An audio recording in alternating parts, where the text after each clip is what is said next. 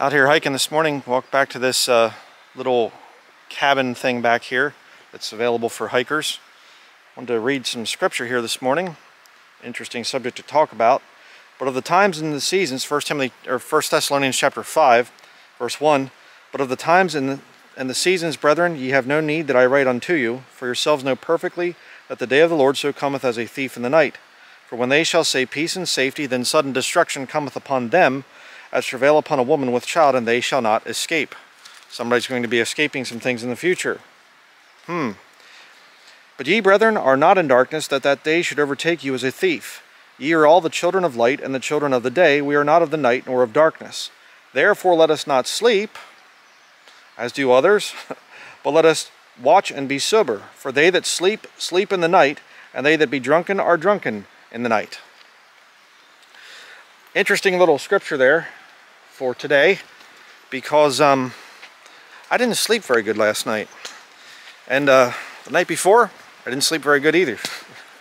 And the night before that, not so good either. And I've been getting different brethren, and they talk about this. And different people say, you know, it's kind of weird, but I don't know what's going on, but for a couple of days I'm just waking up in the middle of the night, I'm wide awake, and what is this? You know, I'm not eating anything strange, and what's going on?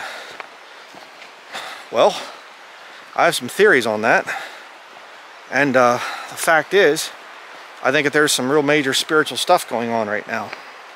And I think that we're feeling that. And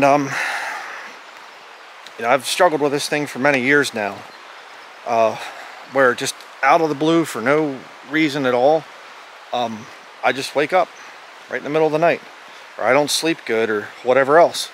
And there's been times I've been sawing and splitting firewood all day, you know, lots of physical activity, hiking like we do. I mean, we live a pretty active life, and no sleep. You know, the Bible says that the sleep of a laboring man is sweet. Well, usually, but we're not living in times that are just kind of, nah, it's always been this way, or whatever else. You can probably see the river right there, probably hear it as well. But we're not living in just normal times. A lot of people make that mistake of thinking that way. They think it's just, oh, it's been like this before, it's been bad before, or whatever else. No, not like this. We are entering a time that is going to see more people dying and more terror than any time in history. So it would behoove you, saved or lost out there, but especially the saved, if you are part of a movement or doing something that does not have much history to it, you have some kind of belief system or whatever else that's pretty much brand new, just showed up in the last 40, 50 years, examine yourself, whether you be in the faith. That's very important, but even just from a common sense perspective, if you just have something that you're doing now that's just modern and people didn't do it in the past, well, there's a pretty good chance it's part of the Antichrist system. You say, give me some examples. Okay. Right now, I have absolutely no communication device on me at all. Okay, this is a camera. It's not a smartphone. I don't particularly like being tracked like an animal. I come out here, they don't even work out here that great either, but you know, if I come out here, I don't need to talk to anybody. And I'll tell you a little story here, which I've never said before in any of my videos. Tell you how weird I am. I've never liked telephones. Born in 1975. Yesterday was my birthday, and I'm 49 years old now. Almost 50. I'm over the hill. But I remember growing up, and back then we had the dial, you know, telephones. We didn't even have the buttons. So I saw somebody who had buttons the first time, and I thought, wow, that's high tech. You know, we had the dial thing like that. You know, you have to let it come back each time, and sometimes if you mess up, you wouldn't let it go back the whole way, you know, and you'd get somebody and Hello? Hello, is this so-and-so's house? No, you got the wrong number, buddy. You know, I guess there's not a whole lot of that anymore with all the smartphone stuff and whatever, but I remember distinctly growing up that I was not into the thing of telephones and phone conversations and whatever, and I was the one that, you know, Brian, the phone's for you, you know, and I'd come downstairs or whatever, and I'd take the phone, and I'd stretch the cord as far as I could into another room or something, shut the door, and be in there, you know, talking on the phone, and somebody'd think I was off the phone, and they'd pick up the phone, and I'd say, I'm on the phone, you know, and it was always this real embarrassing thing, you know, and I've always been a very private person, and that's why I don't relate to this thing of just walking around through the store. Hey, yeah, I'm out here. Hey, how you doing? How's your wife doing? Anyhow, blah, blah, blah. I don't understand that. You know, again, a lot of people in the past, they were very paranoid about talking on the phone. If you want to do an interesting study, you can actually check out some of the old propaganda stuff that they were bringing out to try to get people to warm up to the idea of talking about personal business over the telephone. Because people way back, even before I was born, people had a thing about, you know, I'm not going to just talk about family issues or whatever because the operator would be listening. You know, she's there plugging the different things in and whatever else, she can hear the conversation. And of course, you know, there was some stuff about, you know, operators were encouraged to report crimes or report things if they heard anything and whatever. So, but they, you know, a lot of people had to get past that thing of talking on the phone. A tree down here. Walk out around it, covering the trail. But that's the generation I'm from, and so the concept of always having a phone on me, I don't like telephones. That's how weird and backward I am. And so it's not really much of a temptation. You know, well, what are you going to do if your vehicle breaks down there? You know, you're miles away from anything right now. Yes, I am. But you know what I'm doing? You see down here, my legs are moving. See that? So I put my feet out like this. That's called walking. That's a new concept to some people, I guess. And I've had vehicle breakdown issues up here in the middle of nowhere, and I've had to walk several miles sometimes, and I get back after dark. Oh well. Hey, I had a good day of physical fitness. That's the way I look at it. Oh, you can't do this. This is just terrible. What about your wife and son? They like it. They like to walk. But getting back to the original thought of the video here. New things, new technologies. If you understand the scriptures, you have to look and you have to say, I wonder if it would be part of the Antichrist system to be able to track people, warm them up to the idea of having something in a GPS locator in their back pocket that can track and trace them. I wonder. No man might buy or sell save he that had the mark. He's saying smartphones are the mark of the beast. No, I didn't say that. They are an early technology leading to the mark of the beast. They are to break down your sense of privacy. And, you know, just be daring a little bit. Go out and go for a walk someplace, or go someplace without your smartphone. Okay? Live on the wild side, okay? So that's one thing. Another thing, pokes in the shoulder given by people with white robes. That sounds really weird when you think about it that way. But is that part of end time stuff? Well, it's only back in the mid-19th century that Bruce Jenner, I think his name was, came up with the concept of inoculation. And at first they had it that you would be cut. They'd cut your arm and smear some cow pus in there and wrap it up with gauze and then see if you get sick and create the antibodies and all the other stuff there.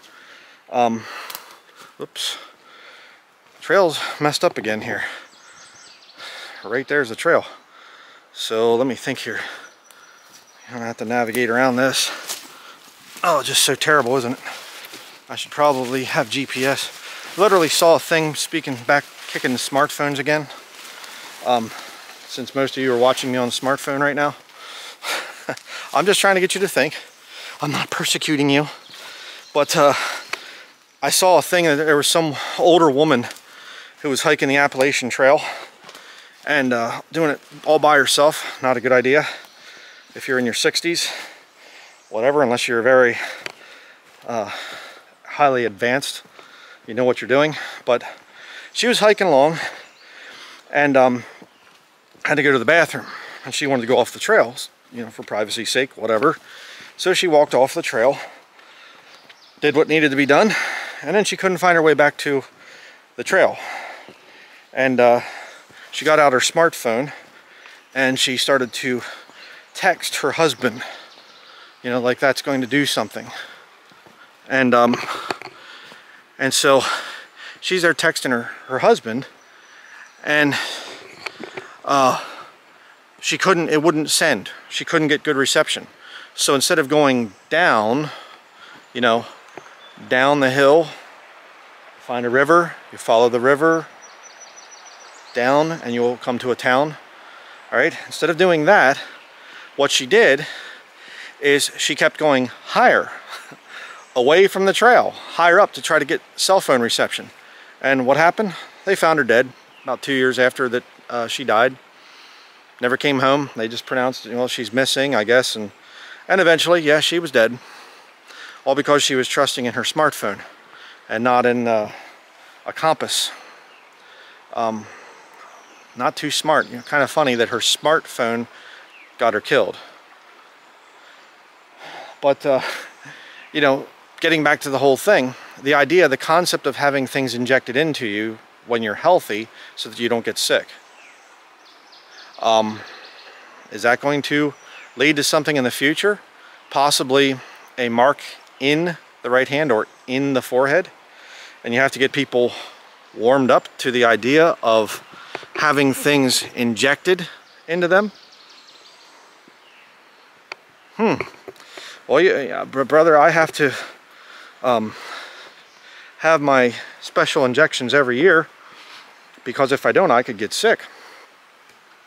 Well, that's kind of interesting because I've known plenty of people that get the injections and they get sick. That's the point of the injections, to make you sick. Technically inject the you know, thing into you, and then it's supposed to build antibodies. Problem is, it doesn't always work that way. But that's another one that you need to be careful about. I'll tell you another one, and that is debt. And I rip on debt quite a bit because, you know what, I see a lot of people that are dying. They're drowning in debt. We were driving the other day and going to the grocery store, and we were talking about, you know, we'd see people, they go up to the counter to pay for their groceries, and they're using buy now, pay later loans, and they're using cell phones and whatever to pay for their groceries. And we just thought to ourselves, that's pretty bad. And my wife, we're leaving the grocery store, and she said, you know, it's a pretty bad thing when somebody can't even afford to exist. And without finance, you know, financing things. And I just thought, okay, that's a new thought. There are people right now that cannot afford clothing, housing, vehicle, food on their in their stomach, clothes on their back. Having food and raiment, let us be there with content. The Bible says in 1 Timothy chapter 6. They can't afford it. They have to do it through financing. They have to borrow money. That's a thought. Is that a problem? And you know, if you didn't notice, by the way, too, my one walk and talk I did the other day, I actually was talking about this currency and credit derivatives thing. on usdebtclock.org, and it actually says in there about, I said it was 627 trillion, but if the picture I put up was 628 trillion. You say, well, you messed up, you forgot yourself. No, actually, I said it the right way. Because, see, I'd seen it in the evening before I did the walk and talk the next morning. And by the time I did saw it, went home, slept, got up in the morning, did the walk and talk, came to the office, it had gone up another trillion. Sure, why not? Unpaid debts and things like that. Just, you have to, I should have just, checked it or something or whatever. It's just insane. Up and over $1 trillion in less than 24 hours. And people just financing things all the time. It's just insane. This trail, the Penobscot River Trail System, is owned by stockholders in New York. Did you know that? Found that out here recently. My wife was doing some research and she found it out, and what? And why? Because you see, there are people that gamble and they want to make everything a stock market commodity, and we want to just put our money over here and put our money over there. It's insane. And of course they want to encourage city people to come out here and hike this out here in the wilds of northern Maine, and that little warming house, guest house thing and whatever that we stopped at. I'll show you something here really quickly. I'll tell you about there were people from the city at the warming house thing. About to show you some tracks here quick.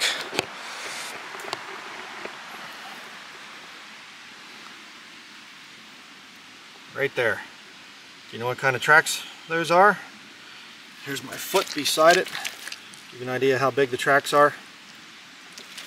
So, if you know what kind of tracks those are, put it in the comment section. I'll give you a good hint. It's not my tracks, or my wife, or my son, or my dog. Okay? There's a good hint for you. But put that in the comment section if you know what kind of track that is. But this issue of debt, again, the borrower is servant to the lender, the Bible says. So, how does the Antichrist control the whole world? Unless it's through debt. And the mark of the beast system is a worship of the beast and his image, but it's also connected with finance. Think about that. I know some of you might get a little tired of me, always railing on people that are in debt and whatever else, but I was in debt in the past. So I'm not being a nasty, mean hypocrite or whatever else. No, I'm saying I got out of the bondage of debt years ago. And it's not because I have lots of money, it's because I made sacrifices to get out of debt. Very important. You see, in order to be free, you have to not be traceable. I didn't ask anybody's permission to come here this morning, except for the Lord. He watches over me. If the Son shall make you free, you shall be free indeed, the Bible says in the book of John. Jesus Christ is the only one that can truly free you. You can be the most patriotic, nonconformist, living out in the middle of nowhere, off-grid, whatever. And if you don't have Jesus Christ, you're not free. And the Goonies can come at any time and take you down and hunt you down like an animal. You don't believe me? Look at the Ruby Ridge and what happened there in Idaho back many years ago.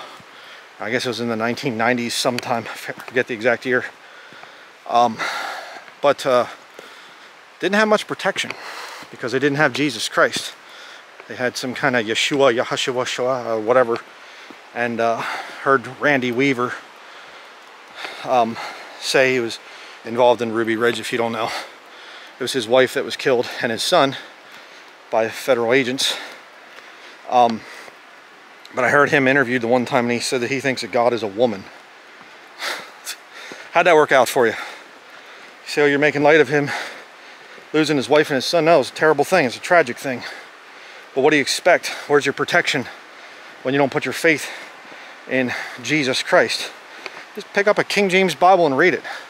You read through the whole thing, you're never going to see God being a woman. You know, well, the Holy Spirit's the Shekinah glory. Where does it say Shekinah glory in there? It doesn't. Well, yes, but you have to go to the Hebrew and whatever to prove that you're smarter than the 54 men who spent 7 years working on the King James Bible. Yeah, I don't think so. Again, that's another insult. But, and I'll go to that one next. If your Bible just showed up in the last 60 years, you might want to look into manuscript evidence a little bit better and not say, well, Dr. John MacArthur said it's good. It's more accurate than the King James Bible. More accurate to what? See, it's actually some truth to that. The new versions are more accurate to the garbage slop manuscripts, the minority, less than 1% of extant Greek manuscripts that are out there. Yes, they are more accurate to that garbage. Vaticanus, that I believe showed up in the 1500s, probably made by the Jesuits. Finding some really interesting stuff right down my research about what the Jesuits had to say in the forward to the Reims New Testament, about how that they are, you know, not everybody should have access to the Bible. Only certain people, and that salvation comes from the mouths of priests. I'll be showing some of that in the future, but I believe that Vaticanus is a compilation of a bunch of Gnostic type writings made into a book, a codex, in other words. Codex B is its official designation, and that's one of the 2 oldest and best manuscripts, which is a lie. It is not. They try to tell you that it's a 4th century manuscript, and it's not. It's a lie. I've repeated that myself, unfortunately, but it's not true. There's no evidence that it goes back that far. The other one is Sinaiticus, or Sinaiticus, however you want to say it. Codex Aleph. And that's where all the modern versions come from. And Codex Aleph, the Sinaiticus manuscript, again, there was a Greek Orthodox priest who wanted to merge some Gnostic type writings and things and some real heretical stuff that most people rejected, and he wanted to merge that together and create a manuscript and introduce it to question the received text that the Greek Orthodox were tasked to preserve. And that's what he did. And he did it through his nephew, I guess it was, a man named, another Greek monk named Constantine Simonides. And Simonides, if I'm pronouncing that correct, he made a rough draft and wrote it out on vellum, and he sent it to the monks at St. Catherine's Monastery on the Sinai Peninsula. And he sent it out there for them to kind of, check it and make sure everything was good, and then they would make this thing into an actual, well-written manuscript, because Simonides was a calligrapher, and so he could, write very well, but he just kind of did a sloppy job. And so a bunch of the monks, they got a hold of the Sinaiticus manuscript, and they started to correct it. They'd cross things out, they'd erase things and whatever, and they'd put in different readings, and the whole plan got messed up. So Simonides abandoned his work, left the Sinaiticus manuscript there, and a Masonic devil named Constantine von Tischendorf showed up. You can see him, he does the whole hand in the, thing like that. And Tischendorf shows up, and he finds this ancient codex, and he comes up with this elaborate story and everything else. I'll be going into this in more detail in the future. But he, oh, I found it, and these dumb monks, they didn't know what they had. It was a 4th century manuscript and all this other stuff. No, it wasn't. It was not.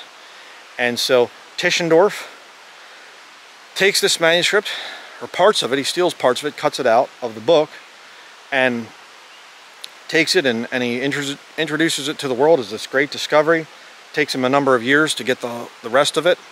And now it's, you know, and for 150 something years, I think, after that, nobody saw it.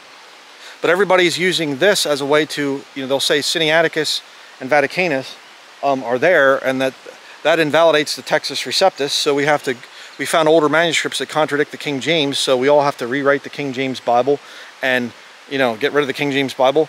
And they've never even seen it. They've never even seen Sinaiticus in person. And just here a number of years ago, in the 21st century, it was finally digitized and put online. But before that, there were only a handful of scholars that had ever even seen this thing in person. So they abandoned the Bible without ever seeing the proof of why they should? Sounds like an Antichrist deception to me. Sounds like the kind of a thing that people need to rethink. But you see, it's going to cost people a lot in order to go back on that. Because you have all the seminaries, all the modern churches, all the just millions of dollars that have been made from these new versions, all of that stuff.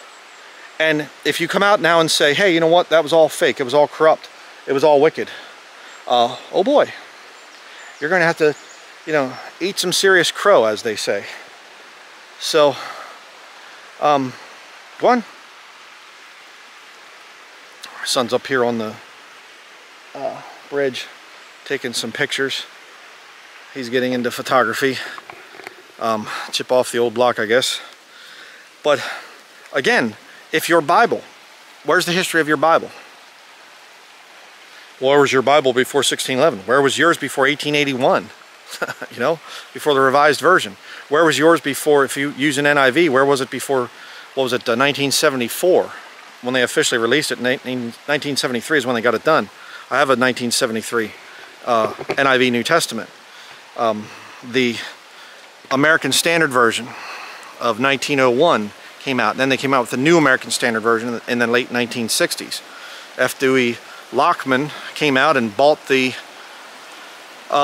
rights to the New American Standard and came out and published it. It's kind of an issue. Give you some nice scenery here. Bridge is shaking a little bit. Don't want to make anybody seasick or anything. But beautiful morning out here in northern Maine. So, but again, is your Bible version part of the Antichrist system? It's kind of an interesting thing, because the King James Bible says that the mark is in the right hand or in the forehead.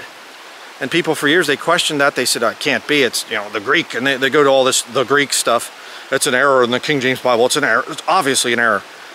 Because you can't have a mark in the right hand that would control buying or selling. That's nonsense. And so most of the new versions change it to on. And all of a sudden, just in the last number of years, they came out with implantable microchips. And now you have all these people that are getting implantable microchips put inside of them in their hands, just like the Bible said would happen. So the oldest Bible that's in common usage, the oldest English Bible that's in common usage, it says the right thing. And yet the new versions that go back to the Vatican and the corrupt Orthodox Church, they have it wrong. Interesting. See, we're kind of getting off the original intent of the video here, brother. We're talking about people having sleeping trouble. Well, why do you think we're having sleeping trouble? Why? I would say it's because the spiritual realm is going rather nutty. I think if that's the case. And we're feeling things. I mean, you can feel stuff. You can feel some really weird things happening. And I'm going to go over here and climb up this hill.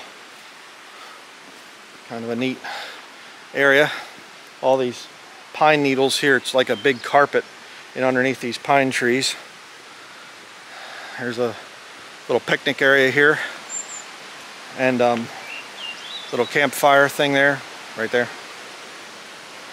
See if I can go up here and break my neck or something. It's a little bit slippery out here this morning, so we'll see how this works. Try to get up here one-handed. Only one hand to grab on, but not too bad. But so you know what's going on. I don't know, brethren. I really don't know. It's something that is very bothersome to me. I wish I had some better advice. I wish I could just say, well, it's magnesium, or it's vitamin D, or it's vitamin whatever. I'm in pretty good shape, pretty good health for an old geezer like me, you know. But I'm not in too bad a shape, and yet I just wake up for no reason. And a lot of you are having the same problem. It's really kind of odd, and I don't know how to advise people. Pray, certainly. You know, read your King James Bibles and have audio King James Bible playing. Try everything. You know, again, the whole point of us as Christians being here on the earth is that we're supposed to hinder the Antichrist system. That's our job. He who now letteth will let until he be taken out of the way.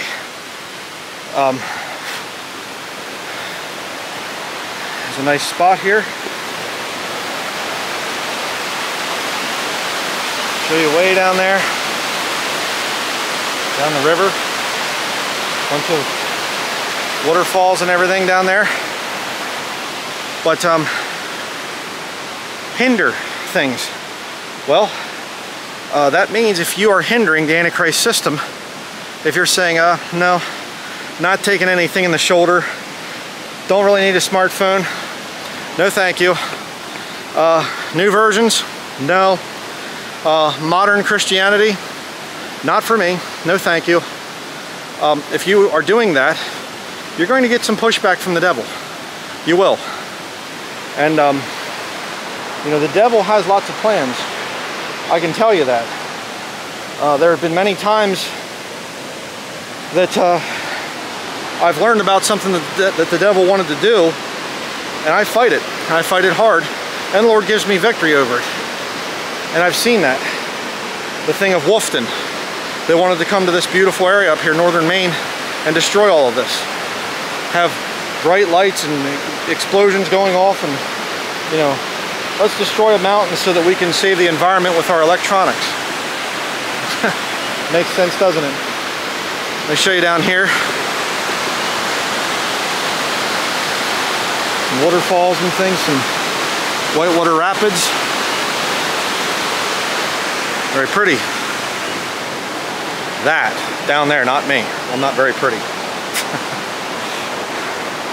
But brethren, you're going to get spiritual attacks, and you'll attack the devil.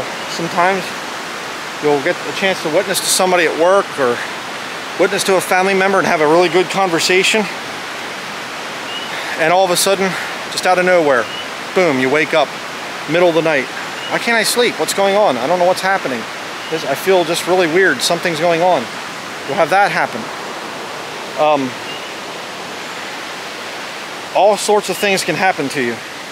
Just out of the blue, things can occur. And you know, some of that stuff, the Bible says that in, I think it's 1 Corinthians chapter 12, where Paul says about he has a thorn in the flesh, and he besought the Lord thrice that it might depart from him. And the Lord says to him, my grace is sufficient for thee. You know, my strength is made perfect in weakness. That's one of those verses I don't like. Come on, Lord, clear it up for me. I'm not feeling so good here, Lord. Please take care of this for me, Lord. Please. Lord says, you'll be all right. I promised my wife and my son that I would go out hiking this morning. And I got about 3 hours of sleep last night. 3, maybe 4 hours of sleep, and it was not good sleep. And I woke up this morning just had a lot of time to pray. That was the one good thing. But woke up and I thought, my wife said, so we're not going to go hiking then? I said, no, we're going hiking. let's get up. Let's go hike for a few miles. Lord will give me strength. And you know what? I feel pretty good right now. It's 20 minutes till 8 o'clock. You can see that. And oh, that's right. I'm showing I'm such an old timer here. I have a analog watch. Yeah, I do. I like analog, but I'll just go off on my old time ways here. Put other people down that don't have the exact same beliefs or something like this. No, I'm just trying to make you think. That's what I do here. I'm not judging people. You judge yourself. I put out what works for me. I put out the truths of Scripture, and you compare your life to it. And you say, yeah, he's given me some interesting things to think about. You know what, maybe I'm going to take a hike and not take myself. And maybe I'll check into this thing of this Sitting Atticus being fake and the King James Bible being real. King James Bible being the best Bible ever in history. Maybe I'll check into that. Maybe I'll get a King James Bible and read it. Sweat's getting in my eyes. Maybe I'll get out of my comfort zone a little bit and go out and hike around in a place like that, if I can get to one. Maybe take a vacation. Instead of going to the ocean and sitting there with barely any clothes on, out there and watching a bunch of other people with barely any clothes on. No thank you. I think I'd rather have some time out here in God's creation and enjoy myself out here. So, well, I guess that's going to be it. I could keep ranting the whole way back to the vehicle, but I'm not going to do that today. I'm just not sure where they went to. I'll have to find them. But hopefully you enjoyed the little walk and talk here this morning. And hopefully I've challenged you. And hopefully it's a little bit of a comfort as well to know that you're not alone. And that there are others that are also struggling with the thing of, just waking up for no reason at all. Not being able to go back to sleep. The Lord can give you strength. The Lord can get you through it. Remember, Christian, when you're saved, the only suffering that you'll ever experience is here. Physically. The suffering that will come in heaven will be, you'll suffer loss at the judgment seat of Christ, but you aren't going to suffer physically. You won't burn like the Catholics teach. Oh, you have to go through purgatory and be burned for a while so that you can be purified. No, that doesn't work. Okay, there's therefore now no condemnation to them which are in Christ Jesus. Okay, Romans chapter 8, verse 1. Who walk not after the flesh, but are after the Spirit there. He said, well, see, if you walk after the flesh, then you'll burn for a while. There's some nut out there, some Catholic that tries to teach that Christians that suffer, or that didn't suffer in this life, they have to be in hell for the 1,000-year millennial kingdom. So part of Christ is ruling and reigning on the earth. Part of Christ is in hell burning with the other lost people.